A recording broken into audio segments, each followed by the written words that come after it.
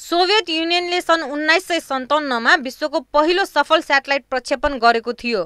अहिले विकसित देशहरूले आफ्ना स्याटेलाइटहरू प्रक्षेपण गरेर त्यसको विभिन्न उपयोगहरू गरिरहेका छन्। स्याटेलाइटका माध्यमबाट टेलिभिजन, रेडियो प्रसारणदेखि नक्साङ्कन, सुरक्षा, मौसमको पूर्वानुमान लगायतका कामहरू हुँदै आएका छन्। नासाले केही महिना अगाडि अन्तरिक्षमा पर्यटक पठाउने वायुयान परीक्षण गरिसकेको छ भने नेपालको छिमेकी मुलुक चीनले त चन्द्रमामा बिरुवा समेत उमारिसकेको छ। विकसित मुलुकहरूका लागि यस्तो उपलब्धि कुनै नौलो कुरा होइन। तर विश्वमा पहिलो स्याटेलाइट प्रक्षेपणको 62 वर्ष पश्चात नेपालले अन्तरिक्षमा आफ्नै स्याटेलाइट अर्थात् भू उपग्रह राख्ने तयारी सुरु गरेको छ। यतिका वर्षसम्म विज्ञान र प्रविधिलाई प्राथमिकतामा नपारेको नेपालले संयुक्त राष्ट्र सङ्घको सहयोगमा यस्तो योजना अगाडि बढाएको हो। 2 जना वैज्ञानिकहरूलाई जापान पठाइएको छ। जापानमा स्याटेलाइट निर्माणको काम समेत भइसकेको छ। यस योजनालाई बर्ड्स 3 नामाकरण गरिएको छ। वैशाख 4 गते प्रक्षेपण गर्ने लक्ष्यका साथ स्याटेलाइट निर्माणको सबै तयारी पूरा हुने बर्ड्स 3 प्रोजेक्टका इन्जिनियर रोशन पाण्डेले बताउनुभयो। युजली स्याटेलाइटहरू विभिन्न वर्गीकरण गरिएको हुन्छ यसलाई, जस्तो लार्ज, मिडियम, हैन, स्मल, त्यसपछि आउँछ न्यानो, पिको हुँदै जान्छ। हाम्रो यो स्याटेलाइट अहिले जुन नेपाली सेट 1 जुन नाम दिएको छ, यो स्याटेलाइट चाहिँ न्यानो रेन्जमा भन्नाले 10 केजी भित्र 1 देखि 10 केजीको विदिनमा र त्यस्तै गरेर यसको चाहिँ डाइमेन्सनको कुरा गर्ने हो भने चाहिँ हजुरको 10 centimetre by 10 centimetre by 13 centimetre हो लगभग भनौँ। त्यो रेन्जको आधारमा भएको भएर यसलाई पनि न्यानो सेटेलाइट भन्न सकिन्छ। त्यो रेन्जको सेटेलाइट हो हाम्रो। यसको प्रक्षेपणको तयारी कस्तो हुँदैछ? ओभरअल जस्तो अस्ति हामी ट्रेनिङमा गएर आयौँ जनवरीमा, त्यसपछि भाइस चान्सलर सर जानुभयो। त्यो एउटा कन्फरेन्स थियो, यो जापानिज स्पेस एजेन्सीलाई ह्यान्डओभर गर्ने त्यो सेटेलाइट। त्यो हाम्रो मात्रै होइन, हाम्रो श्रीलङ्का र जापानको 3 सेटेलाइट चाहिँ ह्यान्डओभर गरियो होइन। त्यो ह्यान्डओभर चाहिँ तपाईँको जाक्सालाई 15 फेब्रुअरीतिर ह्यान्डओभर गरियो र उसले चाहिँ अहिले युएसलाई ह्यान्डओभर गरिसकेको छ, युएसको स्पेस एजेन्सीलाई, प्राइभेट होइन। अब उसले चाहिँ हाम्रो यो वैशाखको तपाईँको 4 गते चाहिँ प्रक्षेपण गर्दैछ होइन। भर्जिनियाबाट प्रक्षेपण हुँदैछ र यो तपाईँको प्रक्षेपण भइसकेपछि यो इन्टरनेसनल स्पेस स्टेसनमा गएर बस्छ माथि होइन। त्यसको लगभग 1 मन्थ यानि कि 3 विकमा चाहिँ हाम्रो त्यहाँबाट फेरि डिप्लोइड हुन्छ त्यो सेटेलाइट र हाम्रो अर्बिटमा जान्छ। त्यो अर्बिटमा गइसकेपछि उसले काम गर्न सुरु गर्छ। त्यसपछि हामीले डाटा कम्युनिकेसन लिन सक्छौँ। यो तयारी भइसकेको छ होइन, यो उद्देश्य चाहिँ के हो सेटेलाइटको? हाम्रो अब मेनली यो एक किसिमको यो सेटेलाइटको कुरा गर्दाखेरि अलि लामै उ छ होइन। एक किसिमले चाहिँ नेपाल जस्तो देश जसको सेटेलाइट छैन त्यस्ता देशहरूलाई चाहिँ युएनको सहयोगमा चाहिँ कसरी सेटेलाइट सँग चाहिँ जोड्न सकिन्छ, कसरी स्पेससँग जोड्न सकिन्छ भन्ने उद्देश्यले एउटा प्रोग्रामको डेभलप भएको। त्यही प्रोग्राम अन्तर्गत विभिन्न प्रोजेक्ट बर्ड्स 1 बर्ड्स 2 गर्दै बर्ड्स 3 प्रोजेक्ट अन्तर्गत चाहिँ नेपालको पनि सेटेलाइट बनाउन सकिन्छ भन्ने एक किसिमको त्यो किसिमको एउटा आइसकेपछि चाहिँ ल ठिक छ, नेपालले पनि अब सपोर्ट गर्ने Japan through क्युटेक क्युसो institute of technology भनौँ, क्युटेक थ्रु चाहिँ जाने भनेपछि चाहिँ त्यहाँ हाम्रा पढ्न गएका विद्यार्थी हुनुहुन्छ होइन। त्यसपछि अरू विद्यार्थीहरू भन्नुभयो, अर्को विद्यार्थी पनि जानुभयो होइन। त्यसरी चाहिँ एक किसिमको सेटेलाइट बनाउने विद्यार्थीको प्रोजेक्टलाई चाहिँ हामीले त्यो प्रोजेक्टलाई चाहिँ बनाएर अगाडि बढाउने र त्यो प्रोजेक्टलाई चाहिँ हामीले सेटेलाइट एउटा सानो यानि कि न्यानो सेटेलाइटकै रूपमा भए पनि त्यसलाई प्रक्षेपण गर्ने र त्यसबाट डाटा के आउँछ र त्यो किसिमको कामले के हुन्छ भने एक किसिमको हजुरको क्यापेसिटी बिल्डअपमा चाहिँ भावी दिनमा चाहिँ मिडियम स्केल स्मल स्केलमा सेटेलाइटमा हामीले अगाडि जम्प गर्नु पर्यो भने त्यसले सहयोग गर्छ। त्यसले चाहिँ हामीलाई कसरी युज गर्न सकिन्छ, सेटेलाइटको काम के हो त, कसरी हाम्रो देशमा चाहिँ सेटेलाइटको इम्पोर्टेन्सलाई चाहिँ बुझाउन सकिन्छ सर्वसाधारणलाई होइन। किन यसको आवश्यकता पर्छ, गरिब देश अथवा चाहिँ भन्दाखेरि डेभलपिङ कन्ट्रीलाई किन यस्तो किसिमको सेटेलाइट चाहिन्छ भन्ने कुरालाई पनि इम्पोर्टेन्स दिन पनि यो यसरी स्टार्ट भएको हो र त्यही सिलसिलामा चाहिँ अहिले यो न्यानो सेटेलाइट चाहिँ हाम्रो लन्च हुने तयारीमा छ र यसको ओभरअल कामहरू सबै सकेर हामीले ह्यान्डओभर जाक्साले पनि ह्यान्डओभर गरिसकेको छ उता होइन। अब खालि यहाँ हामीले ग्राउन्ड स्टेसन बनाउन छ र उसले उता यो डिप्लोइड गरिसकेपछि जुन इन्टरनेसनल स्पेस स्टेसनबाट डिप्लोइड हुन्छ हाम्रो जेटको 2nd विक ताका त्यो डिप्लोइड भइसकेपछि हामी त्यसपछि कम्युनिकेसनमा आउनुपर्छ त्यो सेटेलाइटको। त्यही भएर त्यो अगावै चाहिँ हामीले यहाँ गर्नुपर्ने तयारीहरू हामीले अगाडि बढाइसकेका छौँ। जस्तो हामीले टेन्डरमा अब आजभोलिमै टेन्डर निस्किँदैछ, त्यो टेन्डरमा चाहिँ नि हामीलाई कुन कुन इक्विपमेन्टहरू चाहिने त्यो किनेर हामीले चाहिँ नि इन्स्टल गर्नेछौँ। यहाँनिर हाम्रो प्रिपेयर हुनेछ भने अर्को हामीलाई जुन चाहिने फ्रिक्वेन्सीको कुरा आउँछ, अपलिङ्क र डाउनलिङ्क गर्न, डाटालाई हामीले यहाँ लिनेलाई हामीले डाउनलिङ्क भन्छौँ र यहाँबाट डाटा हामीले सेटेलाइटलाई पठाउनलाई अपलिङ्क भन्छौँ। त्यो दुइटै कामको लागि चाहिँ हामीलाई चाहिने फ्रिक्वेन्सी हो, त्यो पनि हामीले सञ्चार मन्त्रालयमा चाहिँ नि पत्र पठाएर उहाँहरूबाट चाहिँ नि त्यो किसिमको फ्रिक्वेन्सी, त्यो किसिमको 26 किलो हर्ट्जको हामीलाई चाहिन्छ जुन प्याकेज, त्यो हामीले उपलब्ध गराउन सक्छौँ भन्ने आइसकेको छ हामीलाई लेटर, होइन? त्यसरी हाम्रो काम चाहिँ नि अगाडि बढिरहेको छ अहिलेको स्थितिमा। यो नेपाल जस्तो देश तपाईँले भन्नुभयो सेटेलाइट पनि नभएको ठाउँमा हामी नानो भए पनि सेटेलाइट प्रक्षेपण गर्न जाँदैछौँ, होइन? यो सेटेलाइटले चाहिँ नेपालको विज्ञान र प्रविधिमा चाहिँ कस्तो इफेक्ट गर्छ जस्तो लाग्छ तपाईँलाई? अहिले विज्ञान प्रविधि त्यति फड्को मार्न सकेको छैन अरू देशको कम्पेयर गर्ने हो भने, होइन? यसले चाहिँ कस्तो इन्फ्लुएन्स गर्छ? तपाईँले एकदमै राम्रो क्वेसन गर्नुभयो। हुन त साइन्स एन्ड टेक्नोलोजी जुन देशको पनि साइन्स एन्ड टेक्नोलोजीमा लगानी जबसम्म 1% 2% GDP को भन्दा माथि जाँदैन तबसम्म चाहिँ कुनै देशले पनि अगाडि आफू वृद्धि विकास गर्न सक्दैन र सकेको पनि छैन। हामीले हिस्ट्री हेरौँ आज भोलिको भने पनि त्यस्तै छ। तर यो किसिमको सेटेलाइटले नै ठ्याक्क एकैचोटि तपाईँको फर्को मार्ने अथवा जम्प गर्ने भन्दा नि यस्ता किसिमका काम जुन चाहिँ नि तपाईँको नौलो हुन्छ, जुन किसिमको चाहिँ नि हाम्रो भनौँ न एक किसिमको क्यापेसिटी बिल्डअपको लागि चाहिँ नि मद्दत पुऱ्याउँछ, यस्ता किसिमका काम, यस्ता ग्रुप अफ काम भनौँ न, यस्ता ग्रुप अफ एउटा चाहिँ नि कामले के गर्छ भने चाहिँ नि भविष्यमा क्यापेसिटी बिल्डअप गराउने काम गर्छ के। हामी आज न्यानो सेटेलाइट लन्च गर्छौँ, होला यसले एउटा तस्बिर दिएला पठाउला, यसले आफ्नो प्रोजेक्ट आफ्नो मिसन हुन्छ, यसको पनि हरेक सेटेलाइटको मिसन हुन्छ। जस्तो यो बर्थ 3 प्रोजेक्ट अन्तर्गत पनि मिसन छ आफ्नो, कसरी चाहिँ नि डाटा कम ब्याट्रीको खपतमा डाटा रिट्राइभ गर्ने, एपिआरएस कसरी युज गर्ने, यो सबै यावत मिसनहरूमा चाहिँ एउटा मिसन भनेको हामीले देख्न सकिने भनेको फोटोग्राफवाला हो, जुन फोटोग्राफ उसले खिचेर पठाउँछ, होइन? त्यो मात्रै हामीले अहिले देख्न सक्छौँ। अरू हामीले डाटा लिने त्यसबाट अथवा अरू हामीलाई साइन्स एन्ड टेक्नोलोजीमा मद्दत हुने भनेको खासै धेरै नहोला, तर त्यसले चाहिँ हामीलाई भविष्यमा के फाइदा दिन्छ भने हाम्रो एक किसिमको क्यापेसिटी बिल्डअप हुन्छ। हामीले ग्राउन्ड स्टेसन कसरी बनाउनु पर्दो रहेछ, कसरी हामीले सेटेलाइटसँग कम्युनिकेसन गर्न सक्दो रहेछौँ र कस्ता किसिमका सेटेलाइटलाई चाहिँ हामीले माथि भनौँ न एउटा लेयर अहिले हामीले पठाउने भनेको 410 किलोमिटरको आसपासमा पठाउने हो पृथ्वीबाट माथि, होइन? त्यस्तै त्योभन्दा माथि भनेको 500 माथि हुन्छ, 500 किलोमिटर माथि चाहिँ पठाउने भनेको अलि ठुलो सेटेलाइटहरू हुन्छ, होइन? त्यस्ता किसिमको कुराहरूलाई लिएर, त्यस्ता किसिमका यो एउटा विज्ञान भनौँ न, विज्ञान टेक्नोलोजीको कुराहरूलाई लिएर चाहिँ हामीले भावी दिनमा चाहिँ हाम्रो क्यापेसिटी बिल्डअपै बढाउँदै जाने हो, होइन? यसले तुरुन्तै आजका भोलि चाहिँ हामीले सेटेलाइट लन्च गर्दैमा हामीले फर्को मार्छौँ भन्ने चाहिँ नि होइन।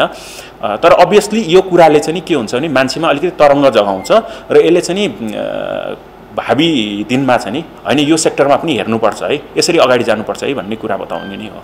बर्थ 3 प्रोजेक्टका अनुसार सेटेलाइट प्रक्षेपणपछि सञ्चारका लागि ग्राउन्ड स्टेसनको निर्माण कार्य सुरु गरिनेछ। नेपाल विज्ञान तथा प्रविधि प्रतिष्ठानले सेटेलाइटसँगै सञ्चारका लागि सञ्चार तथा सूचना प्रविधि मन्त्रालयबाट फ्रिक्वेन्सी पनि प्राप्त गरिसकेको छ। बर्थ 3 प्रोजेक्ट ठूलो नभए पनि यसले नेपाललाई सेटेलाइटसँग जोड्न सुरु गरेको छ। यस्तो प्रक्षेपण पश्चात नेपालले विज्ञान प्रविधिमा ठूलै प्रगति गर्न नसके पनि यो प्रक्षेपणले नेपालको विज्ञान र प्रविधिमा क्षमता अभिवृद्धिमा भने ठूलो टेवा पुग्ने योजनाका इन्जिनियर पाण्डेको भनाइ छ। र त्यस्तै गरेर जापान, 3टा देशले पठाउँदैछौँ। जापानले त पहिला पनि पठाइराखेकै हो, तर श्रीलङ्का र नेपालको लागि दुइटैको लागि नयाँ हो यो। र यो दुइटै देशलाई नयाँ भएको भएर यस्ता किसिमका देश जुन डेभलपिङ फेजमा छौँ अथवा अन्डर डेभलपको स्थितिमा छौँ, उनीहरूले सिक्ने भनेको त क्यापेसिटी बिल्डअपै हो। तर मेनली यस्ता किसिमको यो सेटेलाइटहरू भनेको हामीले जुन लोअर अर्बिट भन्छ, लोअर अर्बिटमा बसेर घुमेर गर्ने भनेको चाहिँ यिनीहरूले मेनली फोटोग्राफै दिने हो, होइन? फोटोग्राफ दिने हो र त्यो फोटोग्राफ भनेको पनि हजुरको एकदमै राम्रो पिक्चर जुन तपाईँहरूले सेटेलाइट अरू ठुलो सेटेलाइटहरूले दिने जस्तो होइन। यो भनेको सानोतिनो पिक्चर, अलि लो रिजोल्युसनकै पिक्चरहरू हो, एकदमै हाई क्वालिटीको पनि होइन। तर यसले चाहिँ तपाईँको यस्तो किसिमको यो काम गर्नको लागि चाहिँ के हुन्छ भने 2 देखि 3 वर्ष म्याक्सिमम, त्योभन्दा बढी यस्तो सेटेलाइटहरू त्यहाँ त्यो स्टेजमा चाहिँ बसिराख्दैन के, किनभने हामीले फेक्ने भनेको 410 को स्थितिको किलोमिटरको रेन्जमा हामीले त्यो सेटेलाइट डिप्लोइड गर्ने हो। त्यसपछि के हुन्छ, त्यो सेटेलाइट आस्तरी तपाईँको तल झर्दै जान्छ। त्यो स्लोली तपाईँको तल कति भने 300 किलोमिटरसम्म चाहिँ नि झर्दै जान्छ। त्यसपछि त्यो 300 किलोमिटरदेखि लिएर 250 किलोमिटरमा पुग्दा एउटा हाई स्पिड लिन्छ उसले र त्यो आफै भ्यानिस भएर जाने हो यस्तो किसिमको सेटेलाइट। त्यही भएर यो लङ लास्टिङ सेटेलाइट पनि होइन, 1 देखि 3 वर्ष बस्ने हो। सबै ठिक भएको कन्डिसनमा 1 देखि 3 वर्ष होइन। तपाईँको कुनै इन्भाइरोमेन्टल चिज राम्रो भएन अथवा केही प्रब्लम आयो भने चाहिँ यस्ता किसिमका सेटेलाइटहरू तपाईँको तुरुन्तै राखेको तुरुन्तै पनि बिग्रिन सक्छ। फेरि यो सानो सेटेलाइट मात्रै होइन, ठुलोको केसमा पनि त्यही हुन्छ। जस्तो अरबौँको लगानी गर्छन् है कति देशहरूले। अस्ति पनि न्युज आइरहेको थियो, सेटेलाइट लन्च गर्यो, त्यहाँ राख्यो, काम गरेन अरे अर्को दिनदेखि, पैसा त गयो। तर यो सेटेलाइटको के छ भने सस्तोमा बनाएको भयो र यसको चाहिँ उद्देश्य भनेको क्यापेसिटी बिल्डअपै हो मेनली। अहिले देशको लागि क्यापेसिटी बिल्डअप कसरी गर्ने, चाहे हाम्रो देश होस् चाहे अरू देश होस् होइन। त्यही भएर यस्ता किसिमका सेटेलाइटहरू चाहिँ युज गर्ने गरिन्छ अहिलेलाई। अब पछि फ्युचरलाई चाहिँ यस्ता किसिमका न्यानो पिको सेटेलाइटले चाहिँ ठुलो सेटेलाइटले गर्ने काम पनि गर्न सक्छ र त्यो भइसकेपछि चाहिँ त्यसको युजफुलनेस फेरि हामीले मैले अघि तपाईँलाई भने चाहिँ सानसानो मोबाइल अथवा स्मार्टफोनले गरे चाहिँ जब हुन थाल्छ त्यसपछि त्यसको इम्पोर्टेन्स आउँछ, फेरि त्यसरी जान्छ होइन। अरू कुरा कति लागतमा बन्न लागेको छ, कति लागत गइसकेको छ र कति लागतमा बन्ने? ओके, यो चाहिँ नि लागतको कुरा गर्दाखेरि के छ भने यस्तो किसिमको पेलोडको कुरा आउँछ कि पेलोड कति छ भनेर, यसको वेट कति छ, कति वेटलाई चाहिँ लहरै स्पेसमा फ्याँक्ने। अनि त्यो स्पेसमा छोड्दाखेरि चाहिँ उनीहरूको आफ्नै प्राइभेट सेक्टरहरू हुन्छ है, स्पेस एजेन्सीहरू हुन्छ, उनीहरूले सर्टेन पैसा लिने गर्छ। त्यो सर्टेन पैसा तपाईँको चाहिँ अहिलेलाई कति छ भनेर सोध्नुभयो भने भनौँ लेट्स से $1,00,000 अथवा समथिङ होला होइन। तर त्यो मात्रै पैसा होइन कि लाग्ने, त्यो भनेको स्टुडेन्टले त्यहाँ मेहनत गरेको, काम गरेको, त्यो सेटेलाइट बनाएको, त्यसपछि त्यहाँ विभिन्न टेस्टहरू हुन्छन् त्यो सबै। तर अहिले हामीलाई त त्यो सबै पैसा त लागेको छैन, किनभने इन्स्टिट्युटले गरिरहेको छ, एउटा क्युसु भन्ने इन्स्टिट्युटले गरिरहेको छ। त्यो भएको भएर चाहिँ नि तपाईँको हामीले ठ्याक्कै पैसा अहिले भन्न सक्दैनौँ। हुन त न्युजमा आइरहेको छ 2 करोड 1 करोड 1.5 करोड भनेर, तर मेरो अहिले मलाई भन्नुहुन्छ भने ठ्याक्कै एक्चुअल कस्ट चाहिँ हामीले निकाल्ने स्थितिमा छैनौँ। तर भोलिका दिनमा जब चाहिँ यस्ता किसिमको क्यापेसिटी बिल्डअप हुन्छ, हाम्रा साथीभाइ फर्केर आउनुहुन्छ र हामीले यही ल्याब इस्टाब्लिस गरेर चाहिँ त्यस्ता किसिमका सेटेलाइट बनाउन सक्छौँ नि, अनि बल्ल हामीलाई लागत अनुमान थाहा हुन्छ, त्यसको एक्ज्याक्ट यति कस्ट लाग्दो रहेछ र यसलाई डिप्लोइड गर्दा यति लाग्दो रहेछ भनेर। तर अहिले नै हामीले चाहिँ यति पैसा लाग्छ भनेर भन्यो भने त्यो अलिकति गलत होला जस्तो लाग्यो मलाई, किनभने हामीलाई थाहा छैन, त्यहाँ अनसिन कस्टहरू विभिन्न छन् होइन।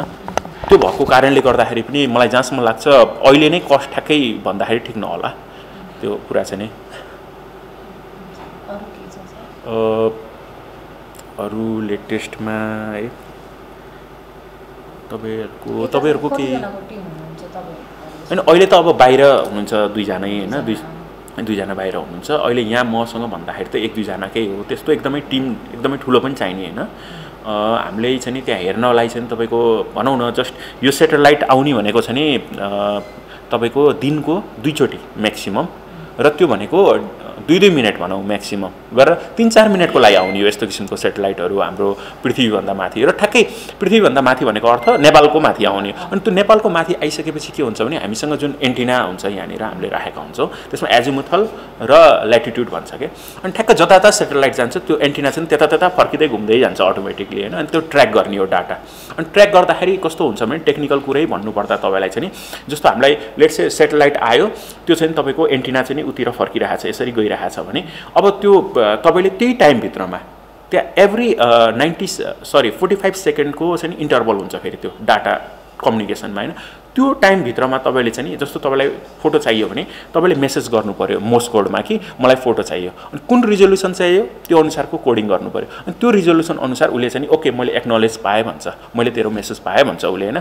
अनि मैले फोटोको लागि चाहिँ नि अब डाटा पठाउँ त भनेर सोध्छ, okay let's send the data भनेपछि उसले सर डाटा पठाउँछ आफ्नो होइन। त्यो सबै मोर्स कोडमा हुन्छ, त्यसलाई हामीले के गरिन्छ सेभ गरेर राखिन्छ, अनि त्यसलाई फेरि डिकोड गरिन्छ। अनि त्यो डिकोड गरिसकेपछि अनि जेपिजी फाइलमा हेरेर हामीले इमेज कस्तो आयो हेर्ने हो। अहिलेको यो सेटेलाइट हाम्रो भनेको एकदमै ठुलो तपाईँको जुन तपाईँहरूले अहिले सोचिराखेको हुनसक्छ कि टेलिकम्युनिकेसनको सेटेलाइट अथवा अरू सेटेलाइट जस्तो चाहिँ नि आफै बुझेर डाटा दिने, फोटो पठाउने अथवा चाहिँ ट्र्याक गर्ने, कम्युनिकेसनको काम गर्ने त्यस्तो किसिमको सेटेलाइट होइन हाम्रो भनेको। हजुर, हाम्रो एकदमै मिनिमम लेभलको कमान्ड युज गर्ने, त्यो भनेको मोर्स कोड युज गर्ने र उसले बिपिप साउन्ड पठाउँछ होइन। त्यो साउन्डको आधारमा हामीले सेटेलाइट आयो भन्छौँ। ट्र्याकिङ गर्ने हामीसँग सफ्टवेयर छ होइन।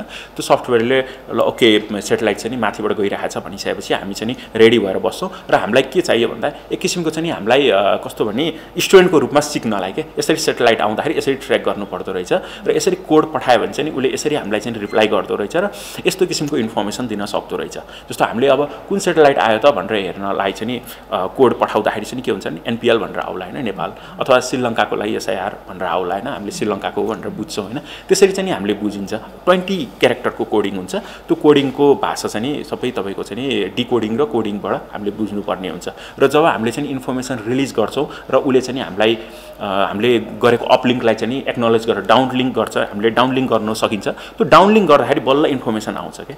जस्तो अब तपाईँले हाई रिजोल्युसनको मलाई पिक्चर चाहियो भन्नुभयो भने लगभग 1 मिनटै लाग्दैला त्यो डाउनलोड गर्न, अनि डाउनलोड गरेर सेभ गर्ने, अनि त्यसलाई डिकोड गर्ने, अनि डिकोड गरेर एकचोटिमा नहुन पनि सक्छ फेरि, किनभने त्यो सेटेलाइट आउने टाइम त एकदमै कम छ। अब त्यसमा पनि फेरि टेक्निकल कुरा छ फेरि। जस्तो अब तपाईँले ठुलो सेटेलाइट आउँदा त अलि धेरै बस्छ, किन हाम्रो सेटेलाइट थोरै बस्यो भन्नु होला होइन। किनभने हाम्रो सेटेलाइटको र यहाँबाट पृथ्वीको डिस्टेन्स एकदमै कम छ। 410-430 किलोमिटरको आसपास भएपछि के हुन्छ, त्यो एङ्गल त एकदमै कम हुन्छ, मुभिङ एङ्गल होइन। त्यो ठ्याक्कै पृथ्वीको माथि भएको बेला त त्यो एकदमै डिस्टेन्स सानो छ भने त तपाईँको थोरै बस्ने भयो नि त यो नेपालको माथि त। तर अलिकति डिस्टेन्स अलिक टाढा हुन्थ्यो भने त अलिक बेर बस्थ्यो नि त होइन। त्यसरी पनि त्यसले टाइम कति बस्छ भन्ने कुरा। अनि फेरि यो हाम्रो जियो स्टेसनरी सेटेलाइट होइन कि जहाँ घुम्दै जान्छ पृथ्वी, त्यसरी घुम्दै ट्र्याक गर्दै हामी सेटेलाइट होइन, आफ्नो अर्बिटमै घुम्दै जाने सेटेलाइट भएको भएर पनि दिनको 2 चोटि म्याक्सिमम होइन आउँछ, 2 चोटिसम्म आउँछ। र यो बस्ने भनेको हामीले यससँग कम्युनिकेट गर्न सक्ने भनेको नेपालबाट 3 देखि 4 मिनट होइन दिनको, त्यति चाहिँ कम। अनि त्यसैमा चाहिँ हामीले इन्फर्मेसन लिनुपर्ने हुन्छ।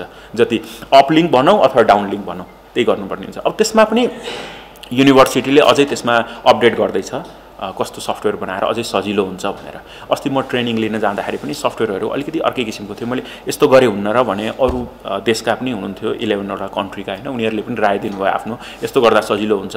उनीहरूको धेरै नै कोडिङमा थियो, अनि यो कोडिङ त गाह्रो भयो। हामीले ल्याङ्ग्वेज लेख्दाखेरि कोड जानी गराइदिनुहोस् सजिलो हुन्छ, अथवा टेबल लिस्ट गराइदिनुहोस्, अनि मलाई फोटो चाहियो भने यो रिजोल्युसन भनेर मैले क्लिक गरेँ भने फोटो आओस् भन्दाखेरि उहाँहरूले एकदमै राम्रो कुरा भने नयाँ त त्यो पनि कोड गरेर पठाउनु पर्ने थियो अझै त्यो सफ्टवेयर त तपाईँको। यहाँसम्म कि फोटोको लागि चाहिँ आफ्नो कोड, तपाईँको अरू मिसनको लागि आफ्नो कोड, अनि त्यो फोटोको रिजोल्युसनको लागि पनि लेट्स चाहिँ अब 500x400 भन्यो भने त्यसको लागि अर्को कोड होइन, त्यस्तो थियो। त्यो त अलिकति चेन्ज हुँदै गछ अहिले। सायद अब लेटेस्ट आउने सफ्टवेयरमा त्यो पनि अपडेटेड भएर आउला होइन उहाँहरूको।